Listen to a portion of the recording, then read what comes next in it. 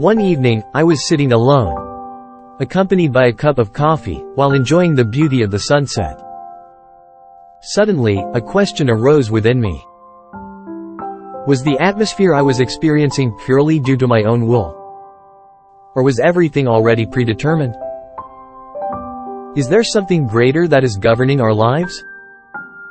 Could it be that everything we have experienced so far has been predestined, and we just have to go along with it?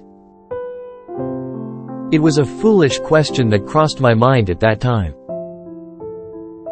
This is what we call fate.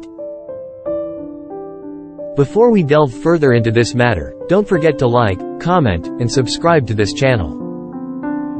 Fate. Do you believe in fate? Do you believe that the life you are living is prearranged? Has the future already happened, and are we heading towards it? Or is everything we do purely based on our own will, solely because we desire it and nothing has the right to govern it? The concept of fate is a complex and philosophical topic that has been debated by scholars, philosophers, and religious figures for centuries.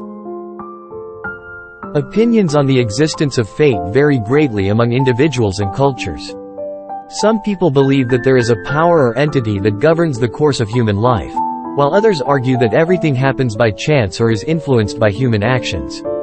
Some also believe that fate and human freedom can coexist, or that there is a more flexible concept of fate. After searching for answers to this foolish question for a long time, I finally came to the conclusion that fate does not actually exist. Fate is merely an excuse for someone to avoid being seen as wrong. The fundamental nature of humans is to always want to appear right and not be seen as at fault. Even if humans make mistakes, they will look for a reason to make themselves appear blameless. Many people believe that human life is predestined. Whatever happens in life is the fate from God. But is God that wicked? Of course not. When we fail, it is not fate but our own negligence. Likewise, when we succeed, it is not fate but the result of our efforts and hard work. If fate truly exists and I have been destined to be poor, then what is the point of my efforts? Why should I work hard when, in the end, I will still remain poor as predetermined? Is God that wicked?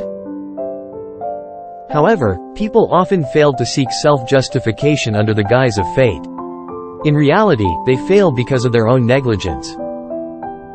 Before I conclude this video, I would like to pose a brief question to you. Has God already determined whether we will enter heaven or hell after we die? If, hypothetically, we have been predestined to go to hell, then why should we do good deeds? Why should we pray if, in the end, we will go to hell as predetermined? Please share your opinions in the comment section. See you in the next episode.